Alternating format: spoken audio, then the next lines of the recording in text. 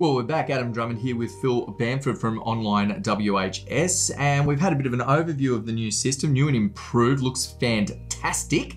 Now we're going to have a look at how mobile responsive this whole unit is. Now, take us through what we're looking at on the screen, Phil. Well, this is the new look on a mobile phone. Great. So now a person can literally just download the URL, put it on their home screen of their mobile phone. Yes. They can walk around, do a checklist, log an incident, do anything, or obtain anything from the system, all from their mobile phone. And you were telling me earlier that there is a little button on this that says "Show Me" for those who haven't really used the system that much.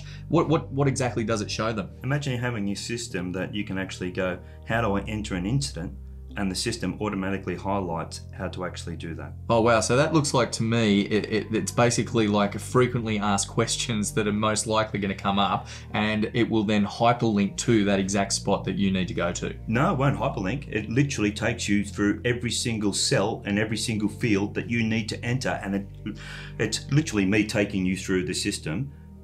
Click this button, enter this, and then takes you to a cell. Now select this button because you need to do this, this, this, and this. It'll take you to the next field. Now enter this because this is going to happen. So it educates the person on actually using the system, how to complete an incident form, how to complete a hazard form, how to actually do anything within the system, all by step-by-step instructions. Wow, fantastic. So we've talked about the responsiveness of the mobile phone app. We've talked about how you can actually be shown around the mobile app as well. Now QR codes, they're not used everywhere around the world as much as what we thought they might be, but for this particular application, QR codes are proving to be very popular. Why is that? The reason why is because it just makes it so easy for the end user to use. Yes, you saw how it looks on a mobile phone, and you can download the URL and put it on your home screen of your phone and get access to it, but still with a QR code, quick response code. So now I can actually literally scan that QR code and it would open up that incident form on my mobile phone, and I do not have to even enter a username and password. Tell us a little bit about where these QR codes are stuck. So you've got clients from all sorts of different industries. Where do they stick these QR codes? How are they used? Some people, they've got them on a key ring. Put them on a key ring. Imagine having that on your excavator or your forklift or any machine that you are using. If I scan that QR code, it's actually going to bring up the pre-start checklist that I've built into the system and related it to the forklift. And it's going to not only save it in the checklist builder, but it's also going to save it in the forklift log. That's amazing. Yep. And you not only that, you can actually, from that one QR code, I can not only do a checklist, I can log an incident, log a hazard, do maintenance, all from one QR code. All you have to do is literally say, scan that QR code reader. Wow. And so this is not just an information-based site that it's taking you to, it's completely interactive. That's right. It actually logs into your system. You're filling out your form. You can set email alerts to automatically alert you, for an example, if it was an incident, or even if it was a checklist completed. You can imagine having it, you could build a checklist inside your system. You could put that QR code on that forklift or whatever vehicle you had. You can scan that QR code, complete it, and when that's completed, it'll actually email the manager to say that that QR code, that checklist has been done. Wow, that's about as interactive as you can get. It's as easy as you can get as well. So, I mean, it's hard to quantify, but that is saving an enormous amount on productivity, isn't it? I mean, the amount of phone calls, how do you start this thing, how do you get this out? This is really saving on productivity for companies. Absolutely. We've got current clients, because this functionality's been in the system for quite some time.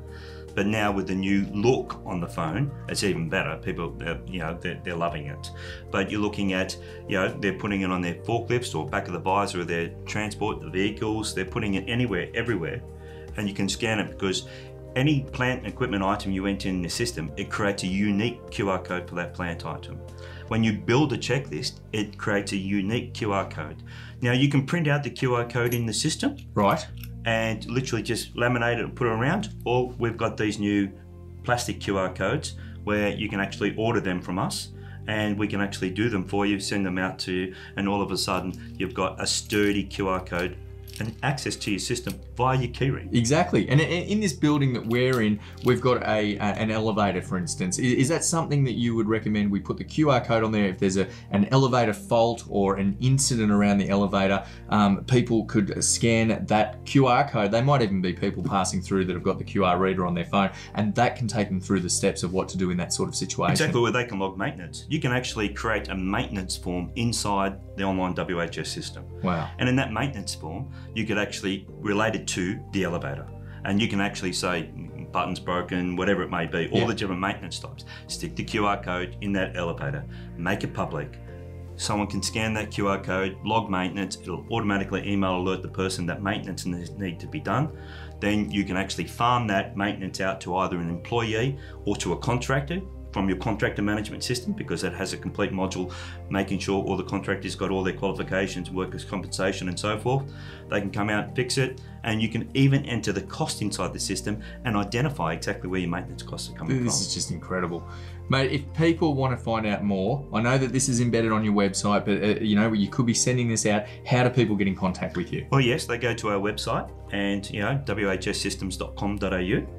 And there is a book a demonstration there. They can either do that, or we actually have monthly webinars. They can subscribe to our newsletter. I was just going to say that because some people, I'm assuming that you're not traveling all over Australia or the world with your demonstrations. How do they, if they're remote to you, how do they book a demonstration? Is it watching a webinar? Yeah, we've got agents right across Australia as well. Right. So we've got many agents right across Australia, but they can actually book in for a Zoom meeting, an online meeting. But I've even done one better.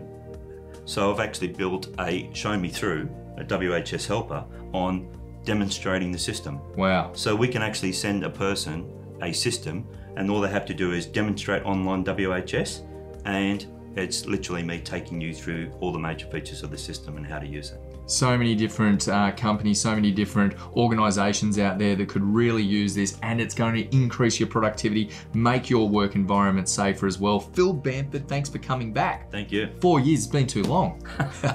Maybe 4 years' time to come back again. See you in another 4. Okay, bye for now.